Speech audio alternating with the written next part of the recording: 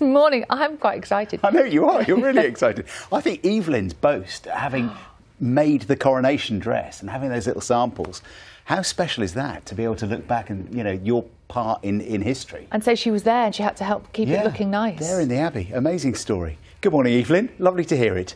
6:44. Definitely time to talk to Carol, who I know loves a new hat. Morning, Carol.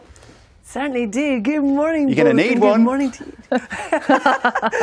A waterproof one, John. Good morning, everybody. Today, as you probably now guessed, is going to be a day of sunshine and showers. And rather like yesterday, some of the showers are going to be heavy and thundery and slow moving. So you could catch quite a deluge in a relatively short amount of time.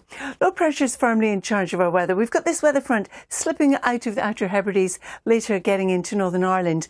And it's also going to be breezy across the far south of England. First thing this morning too, there's some fog to watch out for across parts of southern England, Wales and Scotland, but that will lift quite readily. And it's a fairly cloudy start as well for many of us. The cloud breaking up in parts as we go through the day, so we're looking at sunshine and some showers, but it should dry up across parts of Wales and southwest England into the afternoon.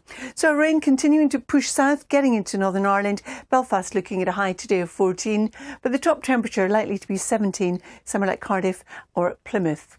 Now, through this evening and overnight, our band of rain moves out of Northern Ireland, just clips southwest Scotland, gets into northwest England and also parts of northwest Wales. Some further showers coming in across eastern parts of Scotland, getting into central areas, but in between some clear skies, and there'll also be some patchy mist and fog forming, which will lift quite readily. Tomorrow morning, you can see we've got some rain around the Manchester area. As it pushes away southwards and eastwards, it will turn more showery. And tomorrow is another day of sunshine and showers. But having said that, the showers won't be as frequent as they're going to be today. There'll be a bit more sunshine, but they could still be thundery across parts of central and also eastern England. Temperatures 13 to about 19 degrees. And then as we head on into Thursday, well, what we have is this weather front in the Atlantic drifting steadily towards Northern Ireland, and we've got another system coming up from the south. So for Thursday itself, any mist and fog that's formed overnight will lift quite readily. There'll be a lot of dry weather around, some cloud building through the day with the odd isolated shower, and then we've got the rain coming in across Northern Ireland.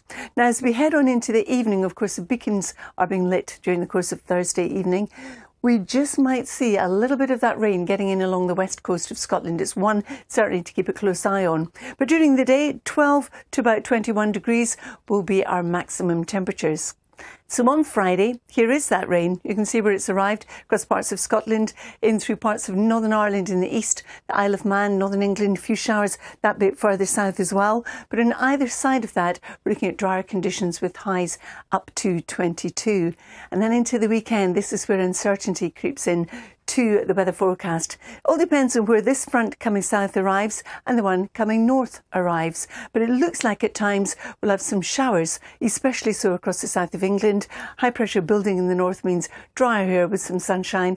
And in the sunshine, it will feel quite warm. Sal and John. OK, well, that's all right. It could be worse, couldn't it? And some dry patches. OK, Carol, thank you. We'll go with quite warm. That's good. Quite warm is good. Yeah.